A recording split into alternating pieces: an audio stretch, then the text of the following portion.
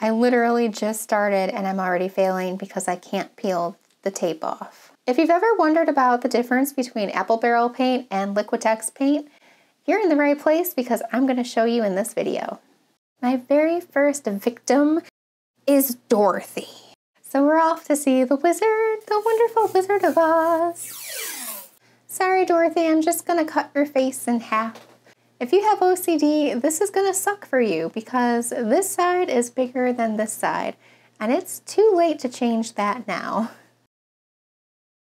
I have nothing against Dorothy. I love her as a character. I grew up watching this movie, and that's why I chose it. We all know what Dorothy looks like, so I'm starting out with the base for her face.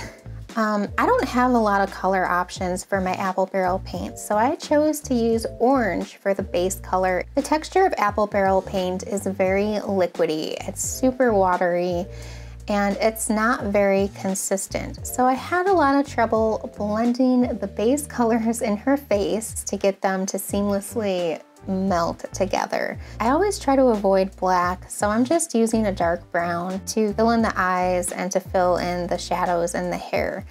Overall, I've always been very surprised by the quality of apple barrel paint. For only $1.50, it's not bad. I'm actually a little surprised about how this is turning out because I am so afraid of painting people. I'm not only afraid of people in real life, but I'm afraid of painting people on paper. But back to apple barrel paint. On a scale of 1 to 10, I would probably give it a 6.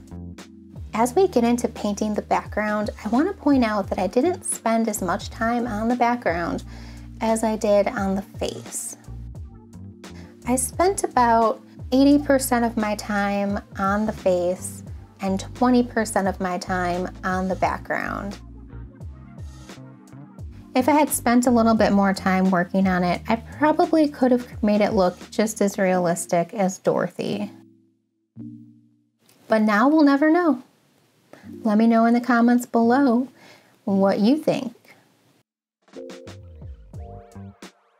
There's something so satisfying about pulling the tape off of a painting, but this was really unsatisfying for me because I still had to paint the other side of the painting.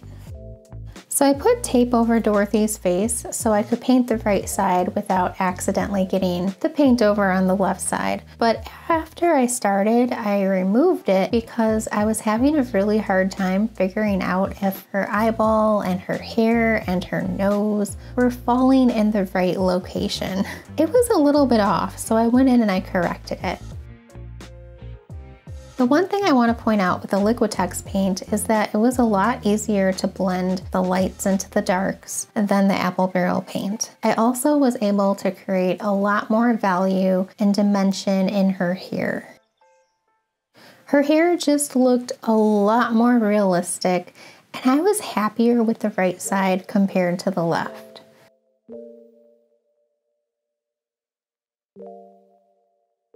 Now I'm working on the background, and again, I spent 80% of my time on the face and only 20% of my time on the background, but it's easier to see how much easier it is for me to use the Liquitex paint to create all of the values in the Emerald Castle. Once I was done painting the Emerald Castle, I added a little bit of razzle dazzle to make it sparkle, and it was time to remove the tape. Overall, I'm impressed with the apple barrel paint. Let me know in the comments below which side you prefer. Do you like the left side with the apple barrel paint that comes in at $1.50 a tube? Or do you like the right side with the Liquitex paint that comes in about $8 a tube?